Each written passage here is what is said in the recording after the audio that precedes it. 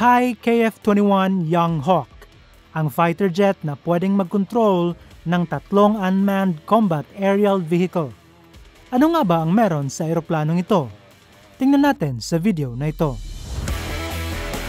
Nagsimula ang KF21 project nang ihayag ni President Kim Dae-jung noong 2001 na kailangang makagawa ang South Korea ng sariling fighter jet at ma-deploy ito sa taong 2015.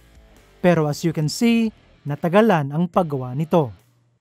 Isa sa mga dahilan ay ang pagtutol ng US sa pag-transfer ng ilang mahalagang technology mula sa F-35 papunta sa KF-21. Ganun pa man, ang paggawa sa KF-21 ay natuloy pa rin. Ang KF-21 ay dinevelop ng South Korean government at Indonesian government kasama na ang manufacturer na Korea Aerospace Industries. Ang KF-21 ay napabilang sa 4.5 plus generation multirole fighter jet na may limited stealth capabilities. Pero ito ay pwedeng mag-evolve into 6th generation fighter. Tingnan natin ang specifications. Length, 16.9 meters. Height, 4.7 meters. Wingspan, 11.2 meters. Empty weight, 11,800 kilograms. Maximum takeoff weight, 25,580 kilograms. Ibig sabihin, maraming weapons ang kaya nitong dalhin pero mababawasan ang pagka-stealthy nito.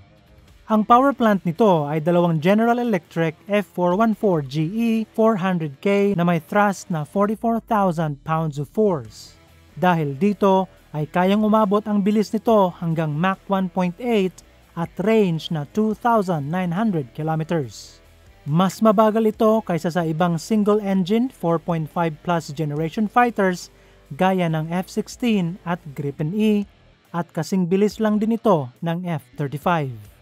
Pero dahil ang KF-21 ay may 44,000 pound of force na thrust, mas mabilis ito pagdating sa mga biglaang liko during dogfight at expected na mas mabilis ang rate of climb nito. Tingnan natin ang cockpit at avionics nito. Ang cockpit nito ay may malapad na multifunction display gaya ng Gripen E at F-35. Ang control stick naman nito ay nasa gilid. Mayroon din itong maliit na display sa gitnang ibaba. Bagaman hindi pa sinabi ang helmet, ayon sa mga lumabas na videos, parang Targo 2 ng Elbit Systems ang ginamit ng piloto na nag-test ng KF-21. Pwede rin ang GHCS-2 dahil halos binase ang KF-21 sa F-35. In terms of avionics, ang KF-21 ay loaded ng latest technology. Ang radar nito ay fixed AESA radar na gawa ng Hanwha Systems. Ating makikita na ang radar na ito ay nakatagilid ng kaunti gaya ng radar ng Eurofighter Typhoon pero hindi ito umiikot. Meron din itong infrared search and track sensor kaparehong setup ng IRST sa Su-57 at Gripen E. Electro-optical targeting pod na kapareho ang mukha sa AN/AAQ-33 targeting pod ng Lockheed Martin. At ALQ-200K radio frequency jammer na gawa ng Lignex 1. Napilitan ng South Korea na gumawa ng sariling AESA radar, IRST, targeting pod at jammer pod dahil hindi pumayag ang US na i-transfer ang mga parehong technology mula sa F-35. Alam naman natin kung gaano kastrikto ang US pagdating sa ganitong usapin. Gaya na lamang sa F-22 Raptor na hindi pinayagan ng US na ibenta sa ibang bansa kahit pa sa mga allied countries. Sinasabing merong data link capabilities ang KF-21 kaya it is highly likely na magkakaroon nito ng Link 16 knowing na mayroong F-35 ang South Korea. Meron din itong ground collision avoidance system para maging safe ang piloto kapag nawalan siya ng malay o kapag umabot ang labanan sa isang uneven terrain tulad nito. Armaments. Ating makikita na ang KF-21 ay may 10 hardpoints para sa weapons, 6 sa ilalim ng magkabilang pakpak at 4 naman sa ilalim ng fuselage. M61A2 20mm General Dynamics Gatling gun na kayang mag-burst hanggang 6,000 rounds per minute. Ito ay nakalagay sa ibabaw ng kaliwang engine inlet. Air-to-air missiles. Meteor missile na gaya ng BrahMos na may ramjet system. Ito rin ay may 60 km no escape zone. AIM-120 AMRAAM. AIM-9X Sidewinder. At pwedeng IRIS-T. Air-to-ground missiles. Taurus Kept 350. AGM-65 Maverick. Pwede ring precision-guided bombs gaya ng GBU-54 at GBU-12. Anti-ship missiles. AGM-84 Harpoon at AGM Harm. Ating makikita na may external fuel tanks ang KF21 pero hindi pa klaro kung ilang gallons ang per tank.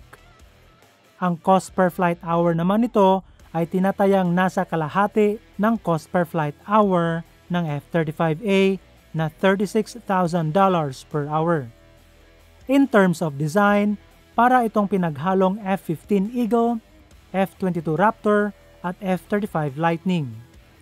Ito ay hindi full stealth fighter jet dahil wala itong internal base para sa weapons pero mas maliit ang radar signature nito kaysa sa F-16 at ibang 4.5 generation MRFs dahil sa geometry ng airframe at dahil sa radar absorbent materials na ginamit dito. Nasa plano naman na ang Block 3 or 6th generation version ng KF21 ay magiging full stealth na. Ibig sabihin ay magkakaroon na ito ng internal weapons bay. Ang Block 1 naman ay may air-to-air capability at ang Block 2 naman ay may air-to-ground capability. Target din ng South Korea na makapag-operate ang KF21 kasama ang tatlong unmanned combat aerial vehicle. Ang mga ito ay kayang kontrolin gamit ang KF21. Ang UCAV na ito ay kayang magdala ng munitions gaya ng Korean GPS-guided bomb o Taurus Kept 350 cruise missile. Napakalaki ang tulong ng mga UCAVs na ito.